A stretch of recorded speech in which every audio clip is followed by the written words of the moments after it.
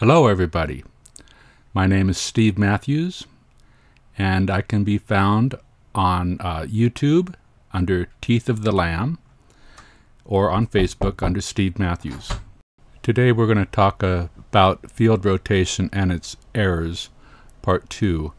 Try to do a little better job of explaining exactly what I'm talking about. I'd like to ask each of you to pay very close attention to these meteors as they traverse from horizon to horizon in an absolutely straight line without any atmospheric distortion or atmospheric lensing, no refraction or bending of their trajectory at all. It's significant to point out that these meteors are said to be skipping along the outer edges of the atmosphere, and as they do, they light up. So if we were ever to see a really good example of refraction or lensing or any of these distortions that are so talked about, we would expect to see them the most from these meteors that are skipping along the outer edges above all of our atmosphere. Yet we see zero, nada, none, no distortion or bending of the light at all. According to the predominant way of thinking, we would expect to see the most bending and distortion at the horizon. Yet again, we see none. I like to drive this point home because this distortion is used for so many excuses, and one being the shuttle launches. I suppose all of you remember this, an arch when they're trying to shoot straight up into space, and would like to have you believe that it's an optical illusion when it's nothing of the sort. If it were true, we would see distortion in those meteors, by all means, being on the outer edges of the atmosphere. Let me be clear here that I'm not saying that atmospheric distortions don't exist. I'm saying that they don't exist to the degree and are not the excuse for a lot of the things that we see. Under the right conditions, yeah, you can have distortion. I'm a firm believer in what I see is real until I have a good reason to believe otherwise. The psychological warfare and the intellectual fraud portrayed by NASA when they tell you that they're going straight up into space and they show you pictures like this. Well, I'm calling BS on this right now. Especially when we can see meteors traversing the outer edges of the atmosphere from horizon to horizon and exhibiting no distortion whatsoever, as straight as an arrow, even down on the horizon. That's a telltale sign that we're not being told the truth once again. The things we see are not illusions. And we've been way too gracious with those people that are trying to make us believe that they are.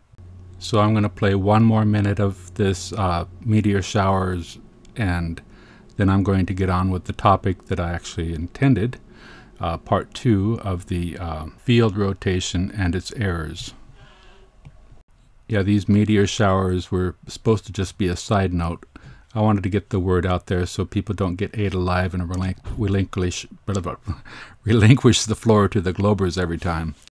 In just a moment, I'm going to play a short clip from Science Monkey, the celestial sphere, and basically all the celestial sphere is the visible sky, which is actually the celestial dome, and they've added another side to it since the heliocentrics have taken over. It's all a geocentric model, which means that the Earth is not moving. All it means is just what we see in the arch of the sky from horizon to horizon. And today we're going to be talking about that. We're going to talk about what we should see if all of the sun, moon, and stars were as far away as they say. One last point that I'd like to make here is about the distortion. is that when you look out on the horizon and see a supermoon or a very large moon, you'll see the moon is increased in size, but the stars around it, they haven't changed. And I don't know what that means, but it's significant, I think. These pictures of the Milky Way galaxy are just absolutely stunning.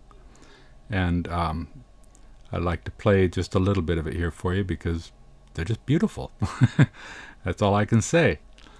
And then we're going to talk about the arch of our visible sky and the path that the sun and the moon and the stars should follow. They shouldn't all follow in the same path. And I might be corrected on that, but I'm going to explain that in detail here after Space Monkey gives a 1-minute presentation on our celestial sphere. Every time I start looking at a different topic that NASA or the schools are teaching, it crumbles under just very little observation and very little scrutiny. Just a little thinking and nothing works out. Numbers don't add up, things don't make sense, and they keep telling you that you don't need to worry about distances, and I think distances are quite important because we're talking about vast distances, and that becomes very important. Okay, here we go, on with our topic, field rotation and its errors, part 2, before I bore everybody. Hello ladies and gentlemen, and welcome back. I'm Mr. Stano, your Earth Science teacher, and today we're going to talk a little bit about the celestial sphere. The celestial sphere is the backdrop that everything appears in either the nighttime or the daytime sky. If you take a look, we have this little gentleman right here looking through a telescope, and all the stars appear to be on this right here, this dome that surrounds us. There's a couple of components. You can see that he stands in the middle. The observer always stands in the middle of their celestial sphere.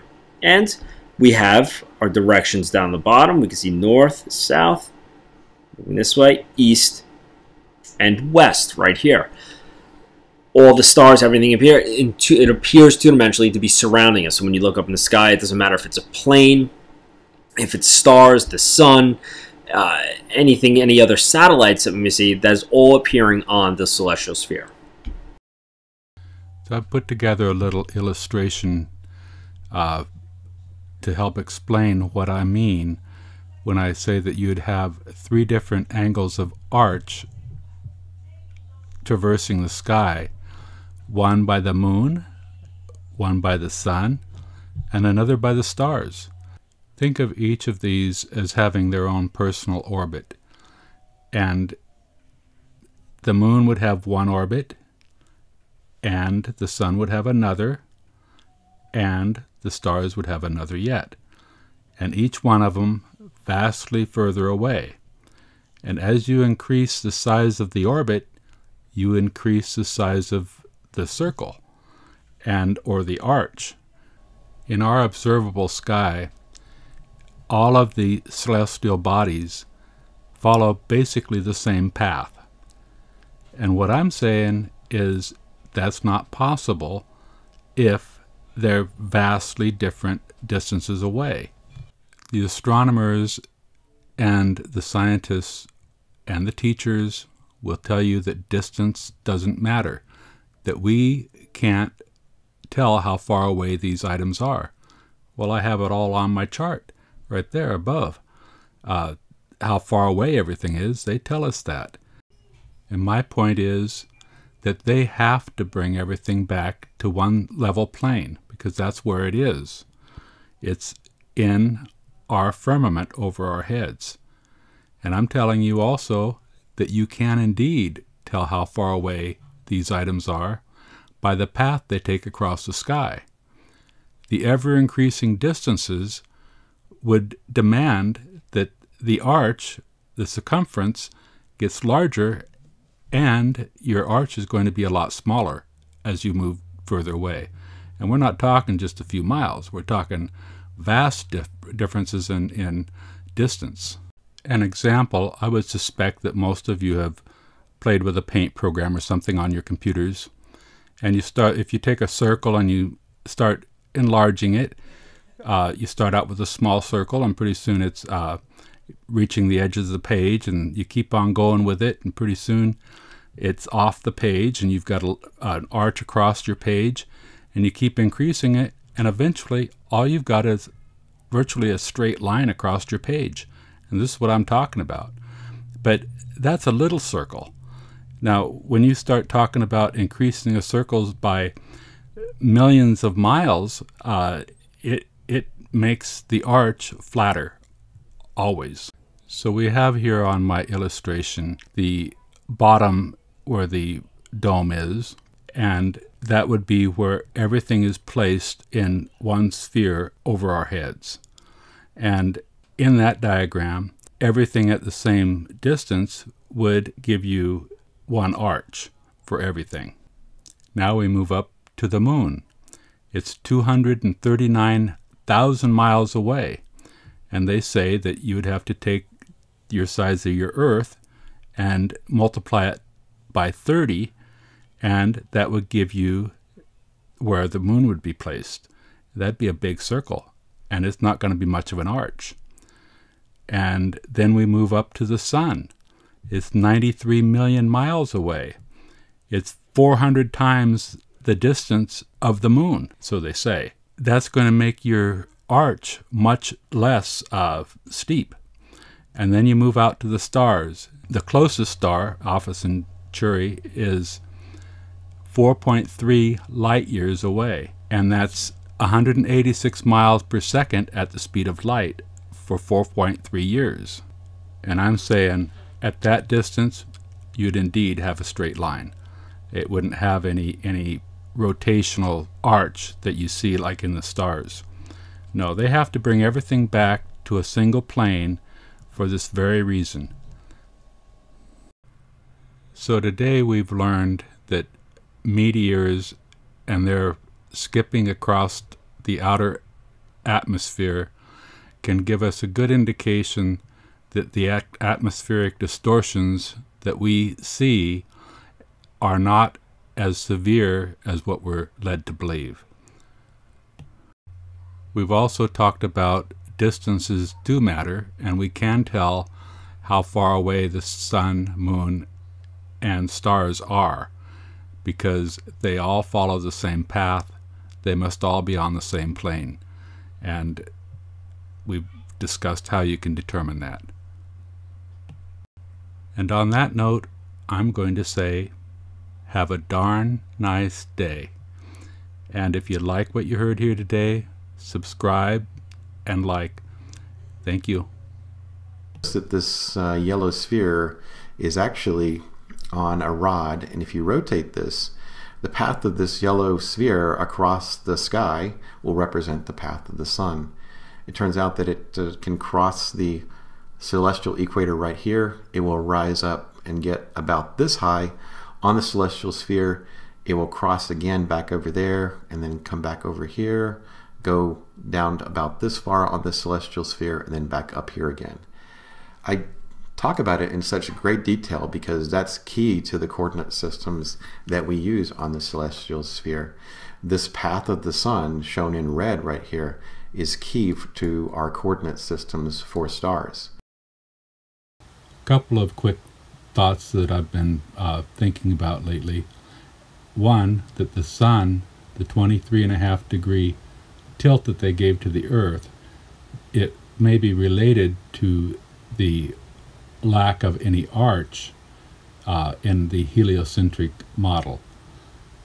And another thought that I've had is in the rotation of the face of the moon throughout the day, that I believe what we're seeing is real on a flat Earth, and that moon is not tidally locked to the Earth, but is magnetically locked to the sun, and that causes real rotation.